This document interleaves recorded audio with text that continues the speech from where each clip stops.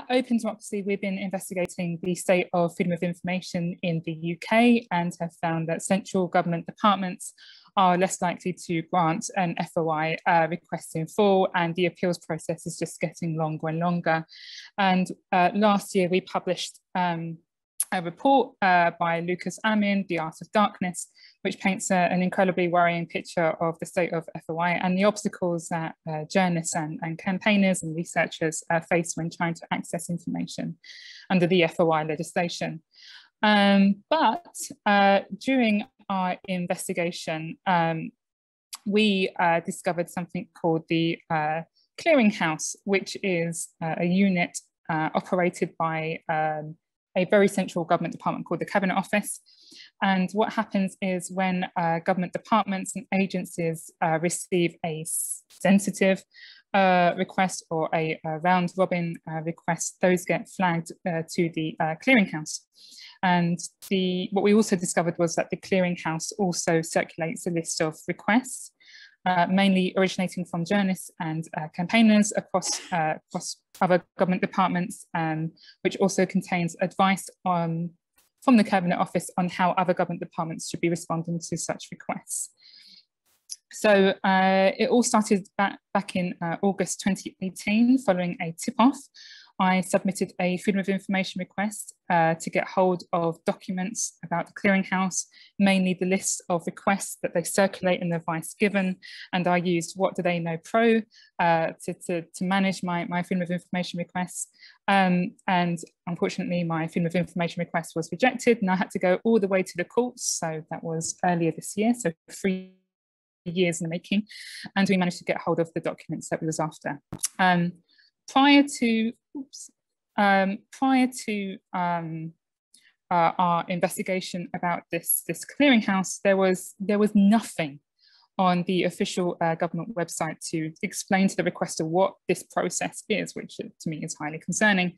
And it was only when we actually went to the courts, the Cabinet Office published more information about its processes, literally a couple of weeks before the hearing, including a list of sort of triggers for when sensitive requests should be forwarded to this Clearing House.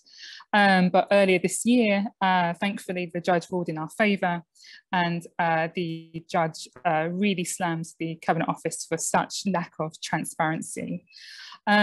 Now, why should people be concerned about this Clearing House in the UK? Why should requesters be so concerned? Well, there's actually, what we've discovered, a lot of concerns. For context, the Cabinet Office has, one of the worst FOI records in central government. And they really do tend to lead more towards withholding information rather than disclosing it. They do have a tendency to be secretive, and for the Cabinet Office to advise other government departments and agencies on how to respond to requests, it doesn't quite sit well with me. And the advice that has been released is questionable. The Clearing House also asks government departments to send them the drafts of FOI responses before they're sent out to the requester, and it indicates a certain level of control on what can and cannot be released to the public. We also know that it is contributing to delays experienced by FOI requesters. So we had one campaigner who has worked very, very hard on trying to access documents about the infected blood scandal, a huge scandal in the UK, charting back from the 1980s. And he sent off a freedom of information request to one government department that got forwarded to the Clearing House. And then we managed to get hold of internal documents where one can see the Treasury interacting with the Clearing House. The Clearing House is saying, actively discouraging this department not to release information, but the Treasury was saying, yes, we really do want to give this information. And that whole process lasted for 5 months. And we all know that, well, we know in the UK that, requests to be answered within 20 working days. And very recently, actually last week, I believe, we found that the Clearing House was interfering with FOI requests about an incredibly tragic sort of the Grenfell Tower fire tragedy that killed 72 people.